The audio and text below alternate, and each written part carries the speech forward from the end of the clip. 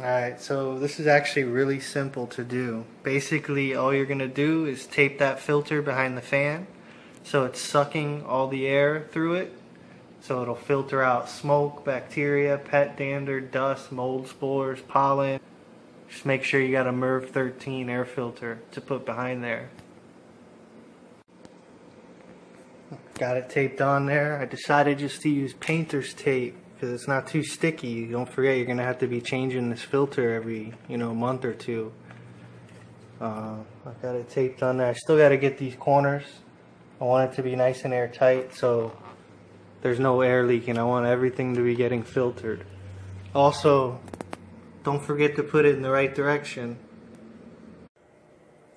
Alright, we're all done.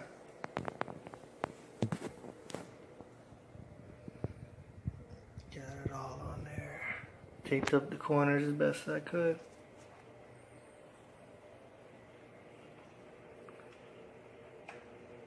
It's on 3.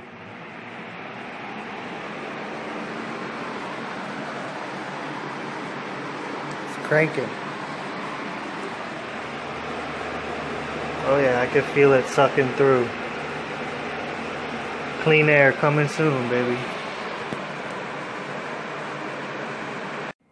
I just wanted to show you guys how dirty this thing has gotten after 1 month of use. Disgusting. I just left it on speed 2, 24 hours a day. 3 was a little bit loud, so clean your air, guys.